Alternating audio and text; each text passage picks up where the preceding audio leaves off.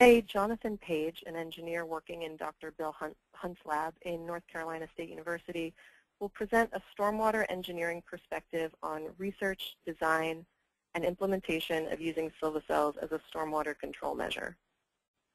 Jonathan is a member of the Stormwater Management and Low Impact Development teams at NCSU. His work involves implementation and applied field research of a variety of stormwater control measures. He has a BS in Civil Engineering and an MS in Bio and Ag Engineering. I'm also joined by my colleague, Brenda Guglielmina, who worked with Jonathan on the projects that he'll be presenting about today. We will be recording the webinar, and a link to it will be included in a follow-up email. Attendees will be muted throughout the presentation, which should last about 50 minutes, and we'll have time at the end for questions. So do submit any questions at any time during the presentation using the chat box in the control panel on the right-hand side of the screen, and I will speak those aloud, and we'll have Jonathan and Brenda answer them at the end of the presentation. So with that, we'll begin. So JP, you should just have received a notification to show your screen.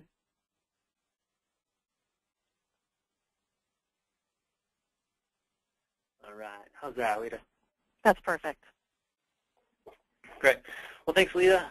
Like Lita said, my name is Jonathan Page. I'm an extension engineer at NC State University in the Bio and Ag Engineering Department. I get the great pleasure of working with Bill Hunt and his research group. And over the course of the last couple of years, I've been really fortunate to work with some really good people at Deep Root, like Brenda and Lita, and then the Kestrel Design Group as well, like Peter McDonough and Natalie Sandstrom. So I've learned a lot from those folks, and they are certainly a big part of what I'm going to be presenting here today on the research, design, and implementation of the Silva cell suspended pavement system for stormwater control and treatment.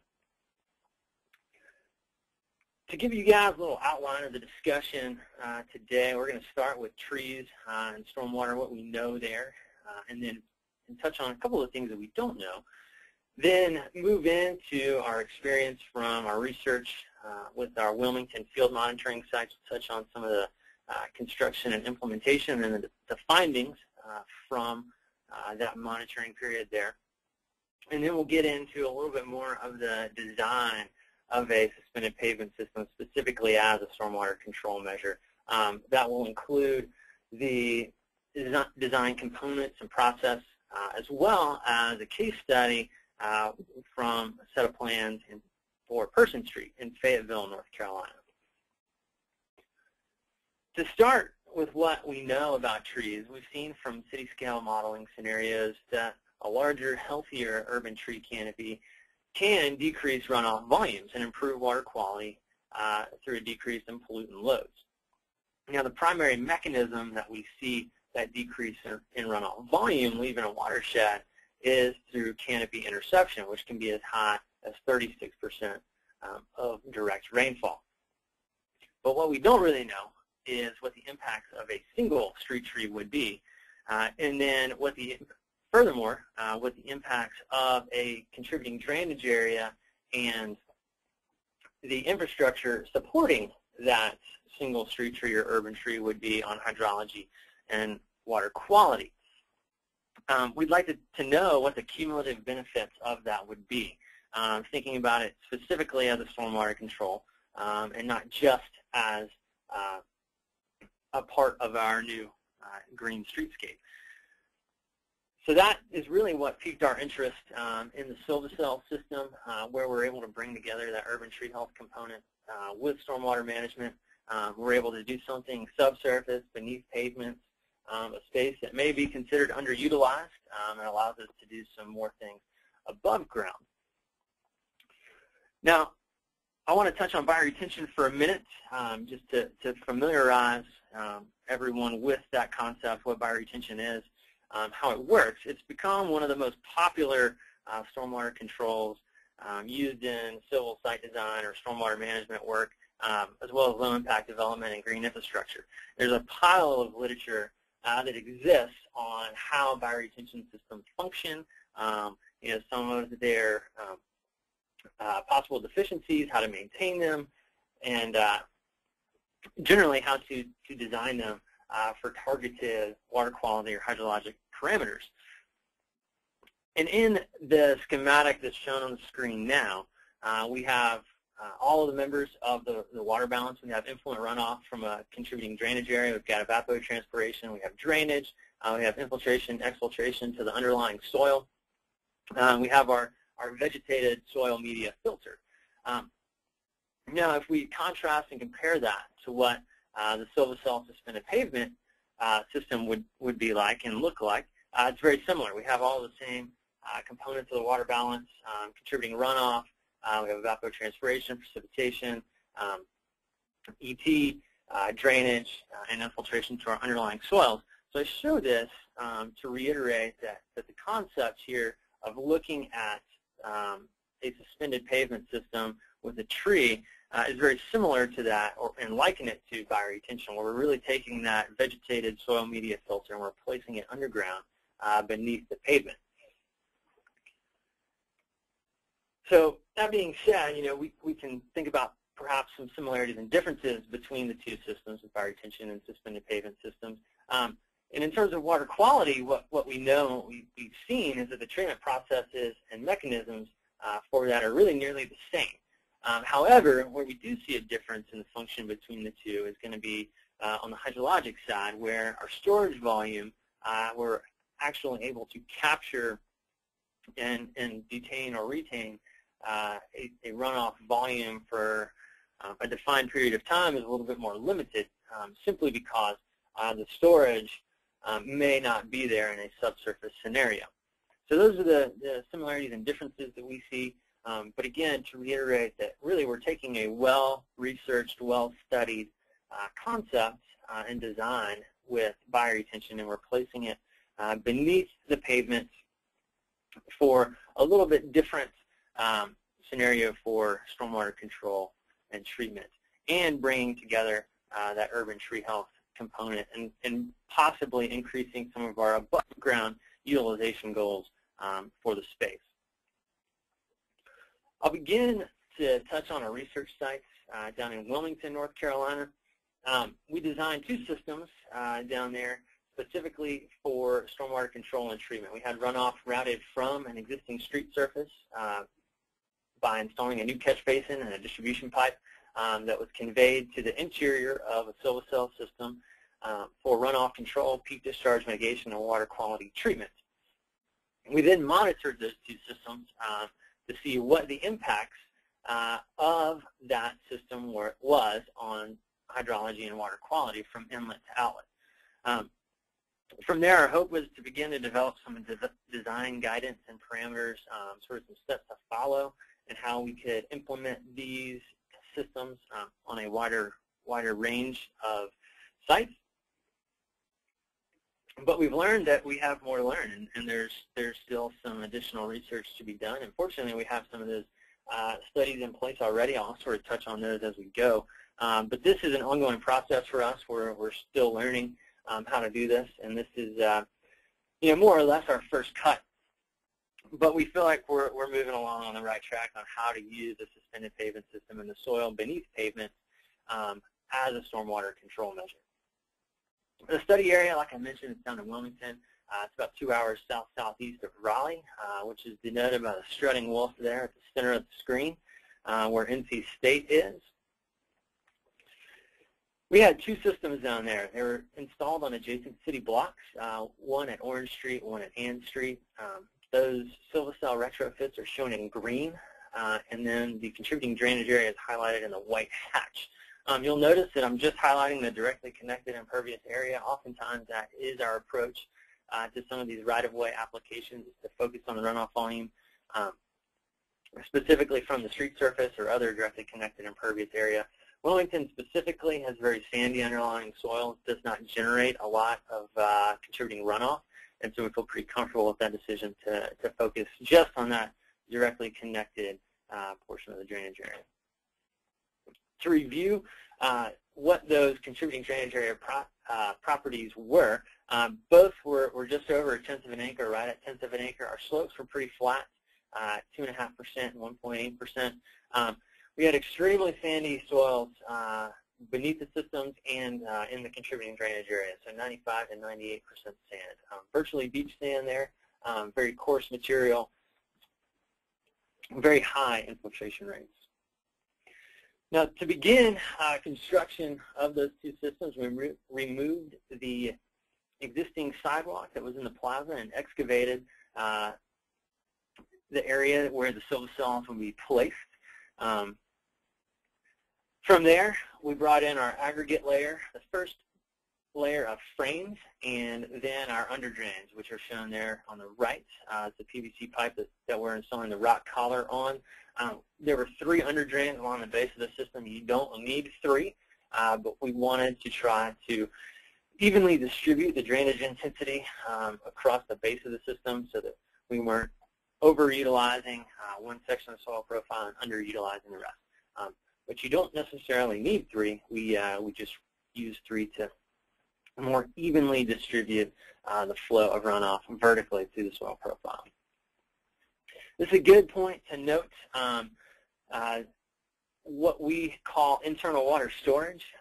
That creates a saturated layer within the soil profile. We like it because it encourages denitrification. North Carolina is an area that's very sensitive to nutrient pollution.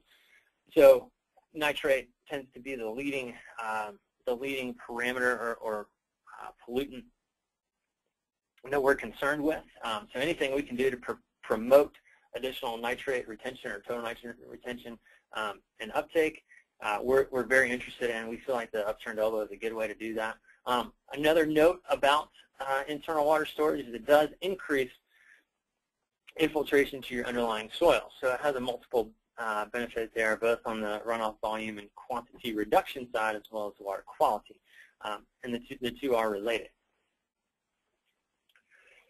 Once the underdrains and the rock collar are in, we begin to build the system up from the ground up. We bring in a layer of soil in an 8-inch lift with then compact around the outside. Remember, we are supporting pavements with this system, so it's really important that the soil around the exterior of the system is compacted and placed tightly against the Silva cell frames.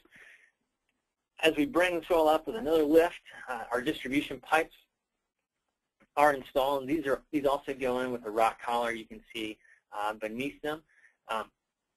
Those PVC pipes are connected to a new catch basin that brings runoff from the street surface to the interior of the system, where it then flows vertically through the soil profile. And you can see the tree opening there at the bottom left. Once the distribution pipes are installed with that rock collar, the Silva cell decks go on, and the site will be backfilled, repaved, and the tree is installed. To touch on our retrofit design summary for both of those sites, each site had about 68 Silva cell frames. The surface area was roughly 280 square feet. Our soil volume was 750 cubic feet, and our loading ratio at Orange Street it was 15:1, and at Ann Street it was 18:1. And by loading ratio, what I mean is the ratio of contributing drainage area to surface area of our Silva cell retrofit. So that 15:1 and 18:1, that's pretty high. Typically, what you will see with bioretention is 10:1 and 12:1. So with this, we were really taking a how much runoff can we convey to this system approach and still see an appreciable benefit. So their loading ratios are pretty high. We certainly acknowledge that. And we'll move through. As we move through towards our case study with Person Street, you'll see that we brought that loading ratio down a bit to something that we feel might be more appropriate. Now for our soil media composition, we chose to use our standard required North Carolina bioretention mix.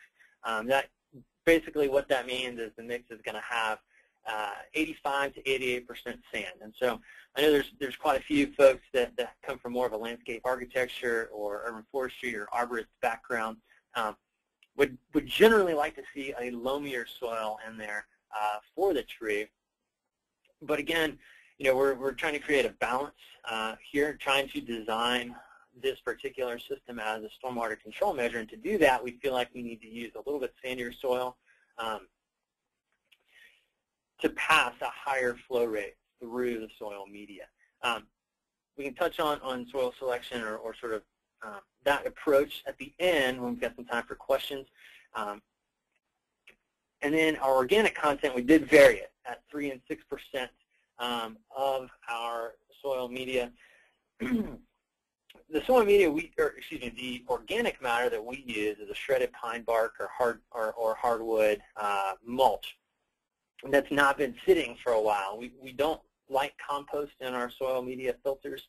We tend to stay away from that and use more of a wood chip or triple shredded mulch blend with our bioretention media. And like I said, we varied that at 3 and 6% for 2 reasons. One, to see if we could increase denitrification rates within the systems, or if we saw a difference in denitrification rates within the system. And then also to go back and be able to take a look at the long-term tree health, whether or not that made a big difference between the 2. We'll start with the hydrologic data and some of the findings from our Ann Street site. At Ann Street, roughly 20% of the runoff that was observed at the inlet bypassed the system. And you'll recall that at Ann Street we had a pretty high loading ratio, 18:1. And that is likely what contributed to a lot of our bypass, issues. Now, even though we had about 20% of the total runoff volume of the bypass, we saw bypass in about 40% of the storms observed. So there's a couple things that we can do to improve system function. One would be to create some more storage somewhere within our crop section, and 2 would be to reduce our loading ratio to prevent the frequency and the total volume of bypass that occurred. Now, thinking about it in terms of peak discharge attenuation, which is another hydrologic component to stormwater control measure design, at Ann Street we did see a significant decrease in peak discharge from inlet to outlet, about 62%. And our outflow rates were very consistent. That's shown by the interquartile range of the box plot on the right. I will note that was for events that did not generate bypass. It was a little tougher for us to quantify what the impact was when we did see some bypass occur. So for storms with 100% capture, we did see a significant amount of peak discharge attenuation. Moving into water quality and the findings from both Orange Street and Ann Street there, I'm showing the percent removals on a concentration basis as well as the effluent mean concentrations for both sites. Typically, we would also include pollutant loads. However, some of our hydrologic data was not really conducive to generating what our pollutant load numbers were. So we're going to stick with concentrations and percent removals for now. I will go ahead and say that we saw a significant decrease in all of the pollutants that were studied at both sites. So we saw a really high level of treatment and pollutant retention at both sites. Again, we're particularly concerned with nutrients in North Carolina, so we tend to focus on some of those, specifically with nitrate and total nitrogen. Those effluent concentrations are really low, 0.06 milligrams per liter, 0.05 milligrams per liter for nitrate. Looking a little bit closer at those nitrate concentrations, you'll recall that we did vary our organic content within each system at 6% at Ann Street, 3% at Orange Street. But you'll also notice that the effluent concentrations, which are shown in the blue box plots, were not all that different. The medians are nearly the same. So you could say, hey, there was no difference. Or you could look a little bit closer and look at what our influent concentrations were, and those were very different, significantly different, in fact. And so we have a bit of a confounding factor there in that the type of runoff or the dirtiness of the runoff that was being applied to the system was different. Either way, we saw a very low concentration coming out through the underdrain. And as a note, I've included that black dashed line, which is the median effluent nitrate concentration from our most recent North Carolina bioretention study. So we're on par with that, in fact, slightly lower than what we found there. For total suspended solids and heavy metals, being copper, lead, and zinc, we saw a really high level of removal there, Also, as a note, those heavy metals concentrations are in micrograms per liter, with total suspended solids in milligrams per liter. Again, very good treatment, hovering around 85 to 90% for most of those constituents, and very low effluent concentrations. So as expected with a soil media filter, our particulate and particulate-bound pollutants are removed easily and readily. Now, we think about some potential uses for the Silva cell system and the suspended pavement system as a stormwater control measure. I would think about a place like Durham, North Carolina. You have some more recent watershed rules with Jordan and Falls Lake there. Some of those require on-site stormwater management. And if you're redeveloping in a downtown area or an existing site and you want to utilize all of it, think about it, a building that's a no setback building. The only place that would be available for storage of runoff is perhaps on the roof, which may be utilized, or some other type of subsurface storage, capture, treatment. And so we see the suspended pavement system being very useful in a scenario like that where on-site treatment is required but space is very limited. Also for Green Street redevelopment projects. And that's what I will touch on a little bit more with our Pershing Street case study. And then municipalities, Raleigh and Durham, both have soil volume requirements or rooting volume requirements for urban trees and street trees. So while meeting that soil or rooting volume goal or requirement, you can also couple that with some stormwater control and treatment. So that's where we see a lot of potential for this type of suspended pavement system being used as a stormwater control measure. Some design considerations that we've come away with from that first study down in Wilmington would include considering a little bit more the use of a saturated layer through internal water storage. Again, that means we're ponding a layer of runoff or keeping a layer of soil saturated for a prolonged period of time. And while that does increase denitrification because it makes the soil go anoxic or void of oxygen, and it forces more runoff to infiltrate into the underlying soil, there are some potential impacts for what soil may be available for use to a large, healthy tree. I am not an arborist or an urban forester, but I've learned a little bit about trees, and I know that the roots want some oxygen. And so if we're saturating that soil permanently or for a longer period of time, it may not be very useful to a tree and its roots. So that's just something to consider with that internal water storage layer, that prolonged period of saturation that may occur within the soil profile. One of the big takeaways would be that pretreatment at the inlet is extremely important for a subsurface system of this nature, really any type of subsurface system. You've got a couple of options out there. You have trash guards, which is there on the left.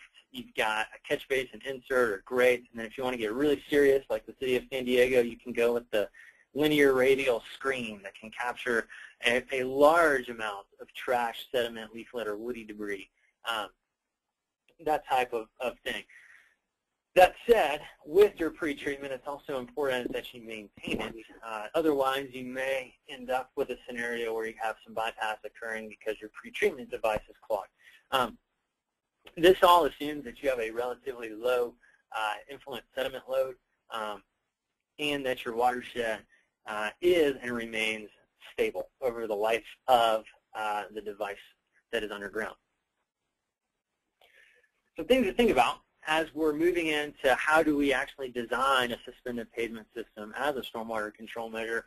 We have mostly hydrologic considerations. And of those hydrologic considerations, we could say we're going to base our design decisions on a defined water quality or runoff volume, or we could say we want to safely pass or mitigate a specific peak discharge. I'll go ahead and tell you now that thus far we have felt like it's best to take the approach of designing this type of system based on a defined water quality or runoff volume goal. It may be difficult, depending on your soil type, size of your contributing drainage area, that sort of thing, to really go the route of passing or safely passing a specific peak discharge. We'll touch on that a little bit more shortly.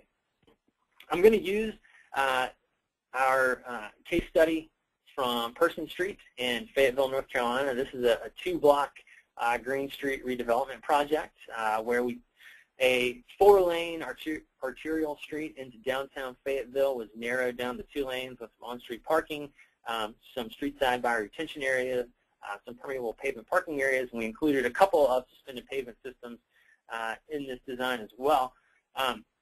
With that project, Andrew Anderson, an office mate and colleague of mine, was our lead stormwater engineer, and Bill Hunt was present for a couple of our design discussions down there, leading the way for us over the course of the project. So certainly want to acknowledge those guys. They were a big part of this, and I'm really happy that I get to share some of the work that was compiled from Person Street.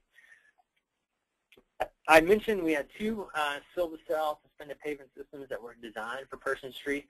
They're highlighted in red there, one on the south side and one on the north side. We're going to focus on the north side over the course of this case study. This was a suspended pavement that was placed underneath or beneath a permeable parking area. So the hatching is a little bit light there, but that is a layer of permeable interlocking concrete pavers above our Silva cell. And then we had 2 tree wells there between the back of curb and the sidewalk in the plaza area. Now, there were a few ways that runoff was conveyed to our soil media that's contained within the Silva cell. First, we would have, runoff comes down the gutter line or curb, and it flows over the street surface in more of a street flow or a sheet flow scenario to the permeable pavers, where it can then infiltrate, or it can go through our flumes or curb cuts into our tree wells and infiltrate through an aggregate layer to the soil media, or go through an overflow pipe. And I'll show a cross section that goes into that in a little bit more detail. Our contributing drainage area to that system is highlighted in blue. Again, we're going to focus just on the directly connected impervious area for simplicity as we walk through this. Here, our contributing drainage area was about 6,800 square feet, or 0.16 acres. It's 100% impervious. Again, it's just the street surface that's directly connected to the system. And then I've got some coefficients there that we'll use in our calculations as we walk through this. Here's our cross-section. Again, I'm going to go through how runoff goes from the street surface of the curb line into our soil media that's beneath our permeable pavers and contained within the Silva cell. Basic components of our cross-section here, we have our layer of aggregate that the frames are placed on, the soil contained within those frames, and then we have a layer of number 2 stone and number 57 stone that support our permeable interlocking concrete pavers above the decks.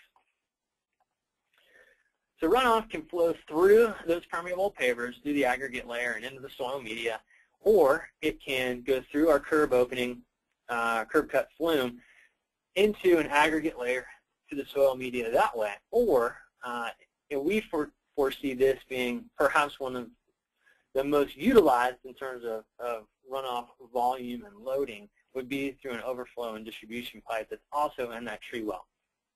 And then runoff would be distributed throughout the length of the soil profile. Once inside the soil cell system, runoff flows vertically through the soil for treatment and then out through the underdrain, which is connected to the existing drainage work with an existing junction box there.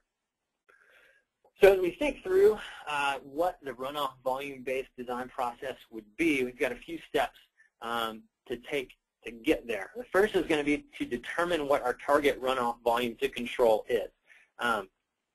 We'll then define the surface area or the extent of our project, figure out how many Silva cells we would need to do that beneath the pavement. Then we'll check what kind of storage volume we have available within our suspended pavement cross-section. We can adjust that storage volume within the cross-section, or we can increase our surface area to get to our target storage volume. And then I think it's best to consult the model. Oftentimes, systems that would be installed as retrofits or as a right-of-way application with a street redevelopment project, they're often undersized. And so we get a lot of questions about, well, how much bypass might occur, or how much overflow do you think you would have, or how much complete volume reduction do you think you would get by installing a system like this? Well, the best way we can estimate that is to model it, to answer some of those questions. So I like to consult the model. We can then take what we learn in the model and inform some of our design decisions that we will actually build and construct.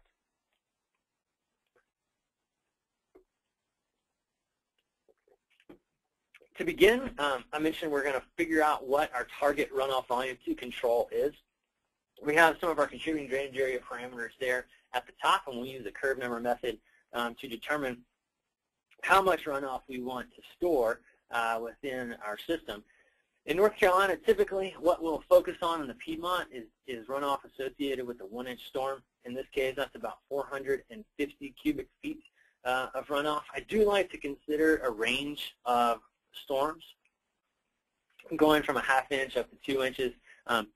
Across the country, depending on where you're at, perhaps at the federal and the state level, there's been talk about using the P90, or like the 90th percentile storm or the 95th percentile storm as your design storm.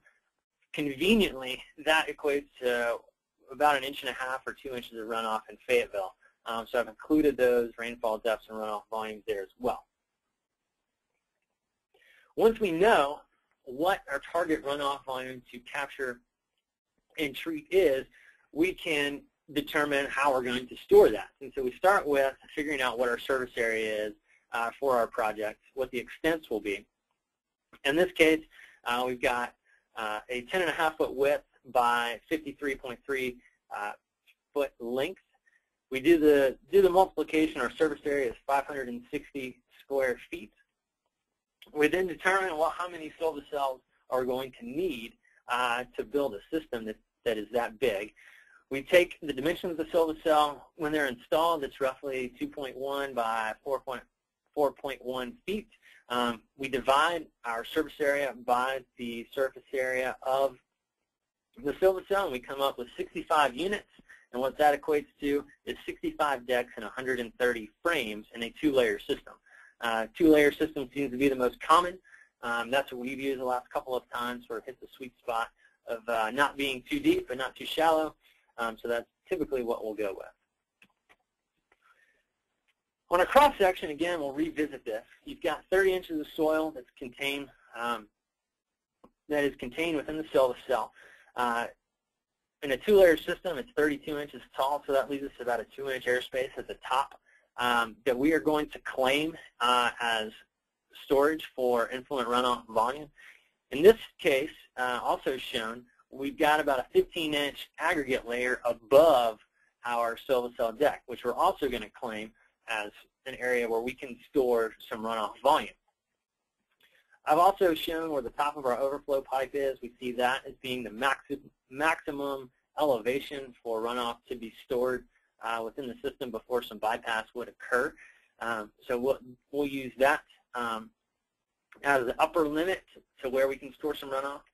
We have our lateral dimensions of 9.5 feet within our aggregate layer. We've got the curve there limiting that, and then we've got 10.5-foot width for our 2-inch airspace, which is shown there.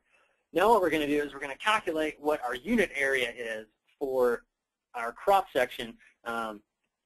We'll start with that 2-inch airspace. Our unit area is 1.75 square feet. And then in our aggregate layer, our unit area where we can store runoff is 4.2 square feet. I'm using a 0.35 ratio for our void space there. Again, that's a number 2 stone. It's a pretty large aggregate with some number 57 on top of that. That is probably a conservative estimate. It might be as high as 0.4, but we are going to stick with 0.35 for the purpose of this discussion. Once we have our unit areas, we multiply that by the length of our Silva cell system, and in this case, it's 53.5 feet. So we do that multiplication and addition to figure out what our total surface storage, and really it's subsurface storage, but what our total surface storage above the soil media would be. We're at 317 cubic feet. Now you'll remember our target was about 450 cubic feet. So we're a little short there. But what could we do? What can we do to improve that? And really the question is, so how undersized are we? We're not quite at our target. We would like to be there, but how are we doing? And so what we find, or what we see, is that we're at about 70% of our target runoff volume. But maybe you're okay capturing and treating runoff associated with 3/4 of an inch of rainfall. So we're really not doing that bad with our first cut here. We're about 70% of our target, and if you're okay with capturing and treating runoff from 3/4 of an inch of rain, we're right there. We're doing pretty well. But there's a few things we could do, or a couple things we could do to improve our storage within the soil profile. And so we'll walk through one of those now.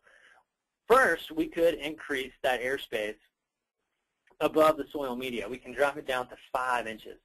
And that's shown there in the red. We still have our aggregate layer above, but if we increase that airspace, that's, again, we're going to claim that as storage volume where runoff can be captured and attenuated. And that unit area for our new 5-inch airspace is 4.4 square feet. We add that to the unit area for our aggregate layer, and now we're on a total surface storage above the soil media of 458 cubic feet. If we do our design check, we are now capturing 100% of our 1-inch storm, so we're doing pretty well there.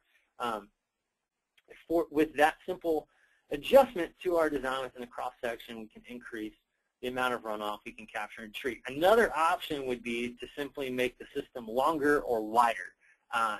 You get more storage that way by adjusting what the surface area would be. I'll touch again on our internal water storage layer or zone in contrast to conventional drainage. With our internal water storage layer, I'm showing you where that prolonged period of saturation would occur. It's about halfway up the system. We're going to saturate 1 layer of frames, creates about 16 inches of ponding. At this particular site, our underlying soils had an average KSAT or saturated hydraulic conductivity of half an inch per hour. So it will likely drain down over time, but it will stay fairly wet in that bottom layer. Now the way we adjust this configuration for this particular site, we have the upturned elbow can be utilized or not utilized within the existing catch basin. And so all we have to do is install a very simple PVC cap on the end of the pipe, and we're now functioning with our internal water storage zone that creates that 16-inch layer of ponding. This is done inside an existing catch basin. This is also related to the fact that we will be monitoring this site, and so if we want the option to see how it works with and without that saturated layer, we can do that. This project has been funded by the Clean Water Management Trust Fund in North Carolina for construction and monitoring, so that's something we're excited about taking a look at, both with the Silva cell systems and the street retrofit project as a whole. We're looking forward to getting some really high-quality data out of this site. Now, I mentioned consulting a model, and the model that I'm going to discuss is DrainMod. It's originally an agricultural drainage model that was developed by a guy named Wayne Skaggs in the Bio and Ag Engineering Department at NC State. And it's been used not only for modeling agricultural fields with parallel ditches, but you can also look at wetland hydrology, determine whether or not it exists. You can look at nitrogen transport throughout a watershed. And Robert Brown, who is a former PhD student of Bill Hunt and is now an ORISE fellow with the US EPA, did a lot of work in modeling bioretention with drain mod. And he's got a paper out in the Journal of Hydrology if you want to look at that in a little more detail.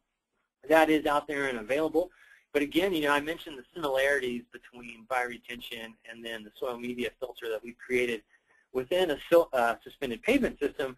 We feel like it's a natural progression to then be able to use this model that's been used for bioretention to take a look at what our designs would do for a suspended pavement system. So I'll walk through that.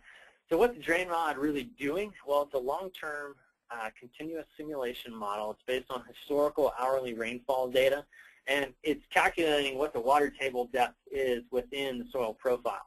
And that's done by by going through routine with the water balance that's shown there at the bottom of the screen. It's also based on the soil water characteristic curve, which can be tough to define, but once you've done it and you have a good idea of what that is, it's a pretty reliable way to model what's happening within a soil profile. Our output is it can be in yearly data, both cumulative and then average. I'll be presenting some average numbers, or the average of the average annual number for a 50-year simulation period. And this is just an example of the output that I get from drain mod when I run our person street model through our person street design through the model. You've got your rainfall infiltration, you got evapotranspiration, drainage, runoff. All of those parameters are included in the output.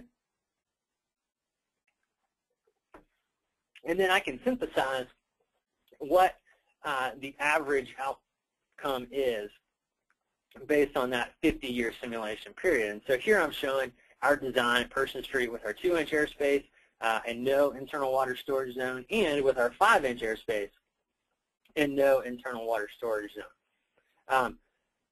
Really focus on the blue and the red here. The blue would be infiltration to the underlying soil. That would be volume reduction. We like volume reduction. We like seeing runoff go back in to the underlying soil, recharging groundwater, that sort of thing. And then the red, would think of that as drainage or treated outflow from the underdrains that would then be discharged back into the existing stormwater network. So it's treated outflow, but we're still sending it back in to the existing storm sewer network. Now I've included our 2-inch airspace design with no internal water storage and internal water storage side by side. Again, focus on the blue and the red. We see a pretty dramatic increase in infiltration to the underlying soil with the inclusion of that internal water storage layer. Simply using that upturned elbow creates some more volume reduction, more infiltration, and less discharge to the existing storm sewer network. So generally, we would be excited about that. In this case, we are. We did choose the design on the right to begin with down in Fayetteville. I mentioned that we have the ability to change that if we want to study a different scenario. We can remove the internal water storage layer and look at it with the underdrains at the base, not creating that saturated layer. So shows the benefit of consulting a model to inform some of our design decisions. We could have gone with a 5-inch airspace, but what we learned is that using the internal water storage layer in a 2-inch airspace, you actually get more runoff volume reduction, more bang for our buck with that particular configuration. Now I mentioned designing the suspended pavement system with a targeted peak discharge or a peak discharge attenuation goal. Well, for this site down in Fayetteville, if we take the 2-year storm and do the calculation on whether or not we could pass 90 or 0.93 CFS through our soil surface safely, we'll do the transformation or the calculation, and we learned that, well, we would have to have a soil media that could pass a rate of 61 inches per hour, which is really high. It's not unheard of, but it's really, really high. Now, we had a little extra time on our hands a couple years ago, and we thought, well, let's look into this a little bit more. Let's see what the infiltration rates or the saturated flow rates through a unit system with a Silva cell and without a Silva cell would be. So we set this up behind a research shop. We took a look at it. You can see in this one we were able to look at it with that upturned elbow and without. And what we learned is that in a system with a Silva cell, we have a little bit higher saturated flow rate at 8.6 inches per hour than what we saw in a system with no Silva cell, so just standard bioretention media, which was at 6.6 inches per hour. But the main finding here is that that is not 61 inches per hour. So again, it's best thinking through your design, particularly in parts of the country where you have high-intensity storms like the Southeast. Focus on more of a runoff volume-based design. That's not to say for folks that tend to live and work in the Pacific Northwest with lower rainfall intensities, longer storm durations, couldn't get a little bit closer to designing a system specifically to pass a defined discharge. That it's possible. You can make it longer, you can make it bigger, but the primary component of that is rainfall intensity. And so if you have a low rainfall intensity and a large surface area, you may be able to design for a specified peak discharge. But that's not something that we tend to do in the Southeast. That being said, it's important to plan for bypass. So in Fayetteville at Person Street, we've got an additional flume, and the gutter line continues on through the next landscaped island there. We don't want to create a flooding issue. This is the right-of-way. It is a street surface. We do have traffic. So preventing bypass and accounting for overflow is very important in this type of design. We want to see that runoff continue on down the curb line. In the event that we get a really intense storm, we don't want to create nuisance flooding or a safety issue for pedestrians and vehicles within the right-of-way. To summarize what our final design at Person Street looked like, we had 130 Silva cell frames. With that design, our surface area is 560 square feet, and our total soil volume was 1,400 cubic feet. And then again, that loading ratio I mentioned, we brought it down to about 12:1, which I feel like is a little more appropriate for this type of subsurface system, or a little more similar to traditional bioretention. And we feel comfortable with that number for this particular project. Now, so what about the trees? I haven't said much about the trees yet. Well, let's in our design, let's check and make sure we have the correct, or at least enough, soil volume to support a couple of large urban trees.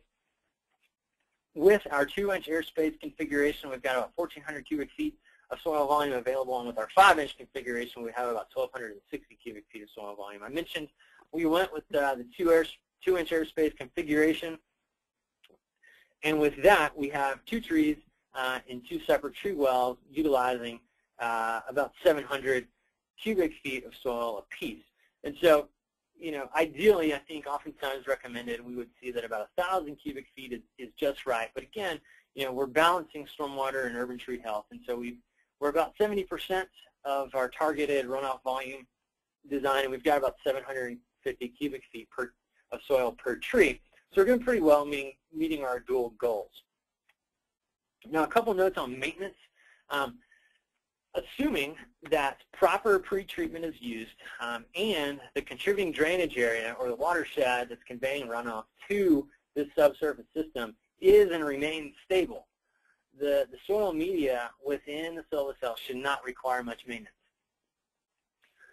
Now, if you're curious about what the long-term functionality of the soil would be, you can install some inspection ports, and with that, pressure transducers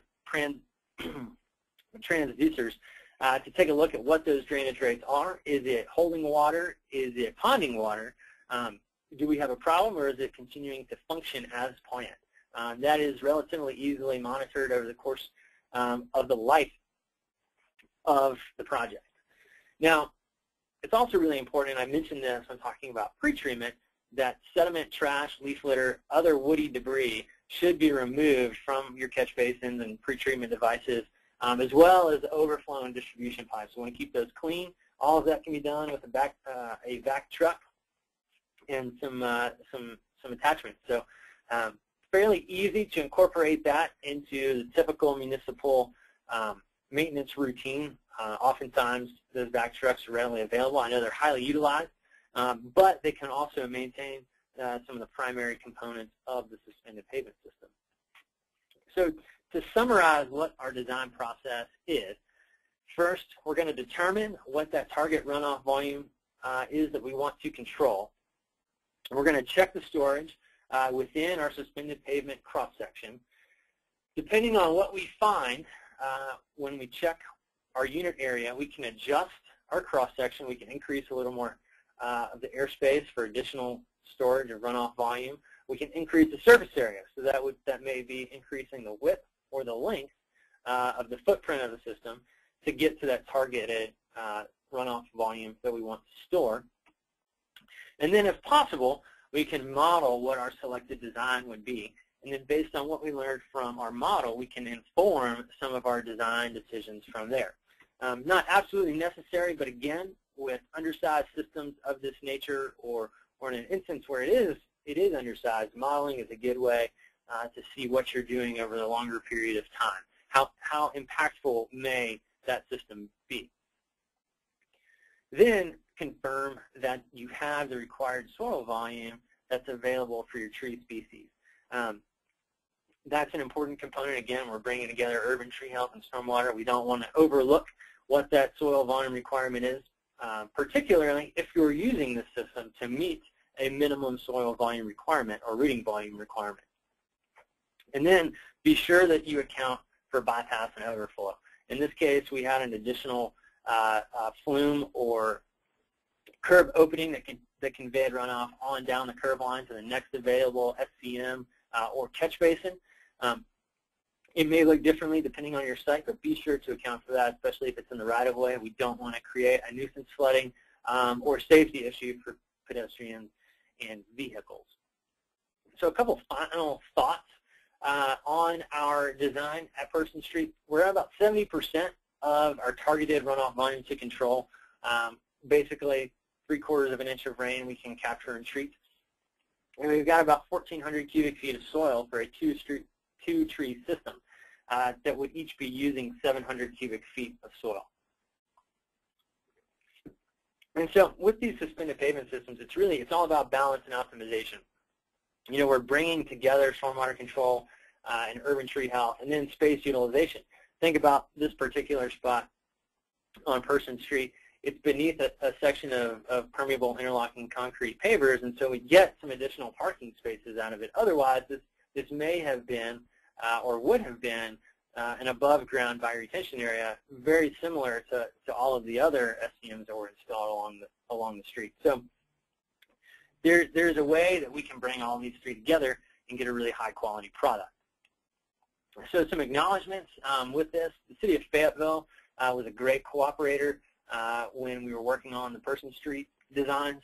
Those will be monitored, and so we look forward to the data that's collected there. The city of Wilmington was also instrumental in the first study that we did at Ann Street and Orange Street. We're actually going back to those sites this spring and summer. We'll be installing some more monitoring equipment and taking a look at how those look 3.5 years after they were constructed and installed. So we're looking forward to getting that data collection going. NC Diener funded part of the research that was done in Wilmington, so certainly want to acknowledge them. And then the Kestrel Design Group and Deep Root have been really good for us to work with, helping us out with technology as we learn and develop some guidance for how we can use it as a stormwater control. If you've got additional questions or are looking for additional information, we've got a publication that we've submitted some revisions on, and we would hope and expect that would be accepted in the very near future. So look for that in ecological engineering. You can contact me directly at my email address there. So at that point, I think I'll turn it back over to Lita if there are any questions. Thanks, JP. That's great, and we have a lot of questions coming in, and only a few minutes. So maybe if you're willing, you'd stay on with us a few minutes past our originally scheduled time. Yeah, so we absolutely. can get to at least a few of these, if that's okay. Great. Sure thing. Well, let's jump right in. As I said, we do have a lot, so I'm going to try to kind of go for the ones where I see the most questions coming in on these topic areas. So let's start with rainfall intensity. Were you able to calculate maximum rainfall intensities that could be infiltrated? In other words, what precipitation intensities resulted in bypass? Right, so that is a good question, and we did at one point calculate those. I don't have them in front of me now, but for whoever did ask that question, if you email me, I can get you that information. Great.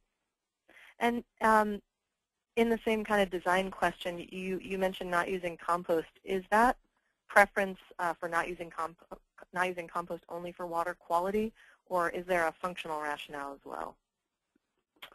So we've had a couple of experiences where our organic content was a compost. It tends to export nutrients rather than retain them.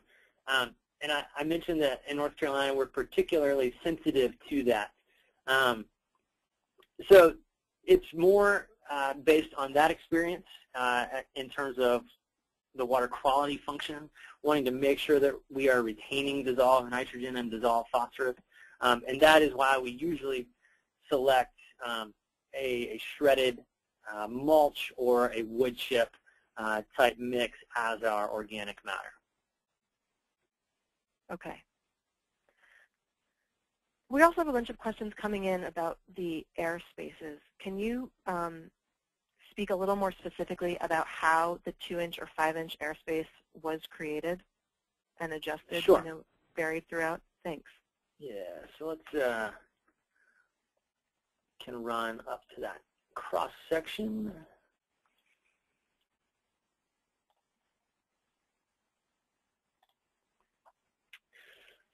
So within the soil profile and the Silva cell cross section, in a 2-layer system, you have about 32 inches of depth to work with. Each frame is 16 inches tall, so when we stack 2 frames, we get 32 inches of depth to work with. So typically, as directed on the deep root and Silva cell standard details, there is a 2-inch airspace between the top of the soil surface and the base of the Silva cell deck. So we have 2 inches there to work with, which means we have 30 inches of soil below that. And so in the first design configuration, I assumed that that's what we were going with, the standard as recommended by Deep Root, with the 2-inch airspace above the soil media and beneath the Silva cell deck. Perhaps a better picture would be of the systems that were constructed in Wilmington. Right here, you can see that there's still a little bit of space above the soil media before we put the decks on the frames. And so that's the airspace that I'm talking about there. And then with the 5-inch airspace, we would increase that. We would drop the level of soil within the profile so that we've only got 31 inches, or excuse me, we've only got 26 inches of soil instead of 30. So that's where we get that additional storage for runoff above the soil surface, and that's the airspace that I'm talking about. So I hope that helps. If not, again, email me, and I'd be happy to elaborate on that a little bit more. Great. Let's talk about, oh, go ahead, Brenda, sorry. Well, and from the Deep Root side, we have tested the Silva cells, and a 6-inch airspace is what we are going to allow you, the most we're going to allow you to keep in there for structural reasons, and that's going to therefore give you 6 inches of ponding depth, if you want to call it that, or airspace. I guess that's when I think about a traditional bioretention, I think about the word ponding space as you know, the space above the soil that you can actually do some water storage. So it's a good way to think about it. Anything to add to that, JP, before we move on? No, I think Brenda did a very good job on that one. Okay. It would be more appropriate to think of it as ponding depth in comparison to bioretention. I think that makes a lot of sense. Okay. JP, can you speak to what happens to suspended solids and heavy metals after they're pulled out of the effluent? If they remain in the planting media, is it necessary to treat or replace the media once levels of those compounds, exceed a certain level or reach a certain level?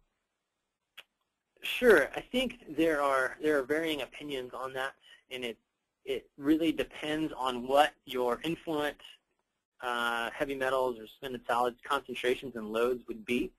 If you assume a load and assume what you think the annual volume would be or the volume over the lifetime of the project, you can determine what that is and get an idea of whether or not it should be changed. You can also monitor for it with a riser or inspection ports.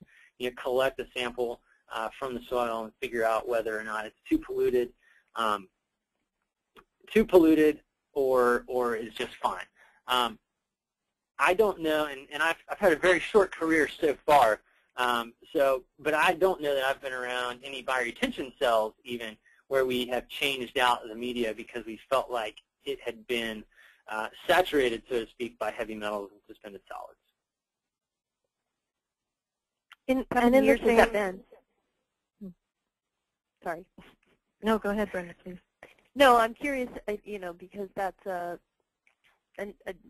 probably a likely next question is, because I'm starting to hear that too, where, it's a lot longer than we used to think that these bioretention systems can function before they do need to be changed. So I'm just curious how long you've been monitoring some of the systems. Like, what are the longest ones?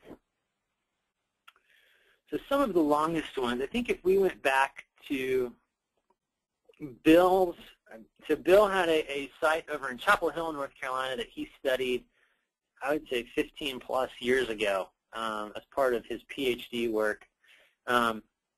Visually it appears to be functioning well. It drains well. It does not appear to be clogged, but I can't say what the quality of the runoff is coming out of the underdrains.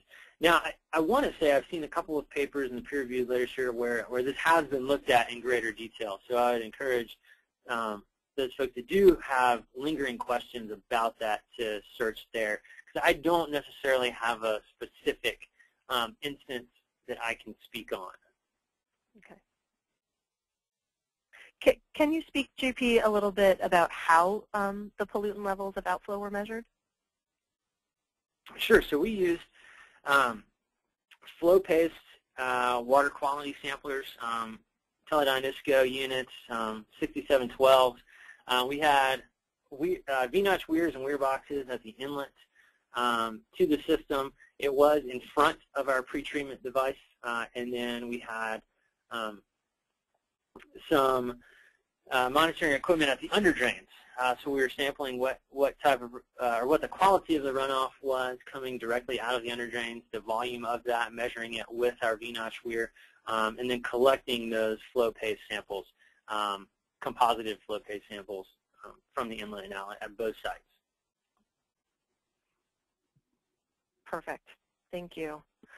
And then we have really been talking a lot about stormwater, obviously, but let's wrap up our last question with one about the tree.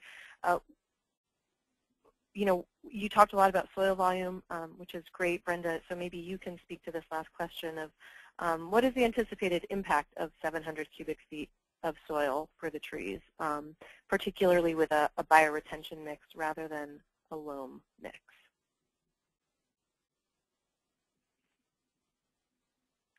You're asking me? I'm sorry. Mm-hmm. Yeah, just a little bit about what we can do for the tree here, since we've really been talking only about the water and the soil. Right. And I mean, that is one of the beauties of the Silva cell system, is that you can balance. I know that JP's been talking a lot about balance, is that you can balance your soil media to both take care of the tree and take care of stormwater. Obviously, still more research being done, but if you wanted to, say, add more clay or more loam or whatever to your soil mix in order to keep water around a little bit longer or have that water and the nutrients from the soil available for the tree, those are choices that you can make. I would say for those people who have asked that question, if you want to get a hold of someone at Deeproot, myself, we can get some answers on specific tree species or soil mixes that have worked well. Many of you know James Urban, and he's helping us with our soil spec. We are actually coming out with a brand new soil specification that should be a little bit easier to implement. And so, yeah, for those who've asked more specifically about the tree, get a hold of either Lita or myself, and we'll get you a good soil spec so that you're doing both those things, the soil, the bioretention, and the best soil for the tree species that you're looking at. Thanks, hopefully Brenda. that answers the question, or you can. Yeah, no, thanks. I know there are way more questions than we can get to, and we've gone over time, so I do want to wrap up for today, but to echo what both Brenda and JP have said, please feel free to reach out to any of us after the webinar is over. JP's email is on the screen. Brenda, some of you may know already, it's brenda@deeproot.com. My email address is lita@deeproot.com, and you can also reach me just by replying to the follow-up email that will go out tomorrow. So thank you, everyone, for attending today. A link to the recording will go out in that same follow-up email I just mentioned. It will also be posted to our YouTube channel. And we will also include a link to JP's presentation today where you can go download it and move through the slides again and share it with colleagues.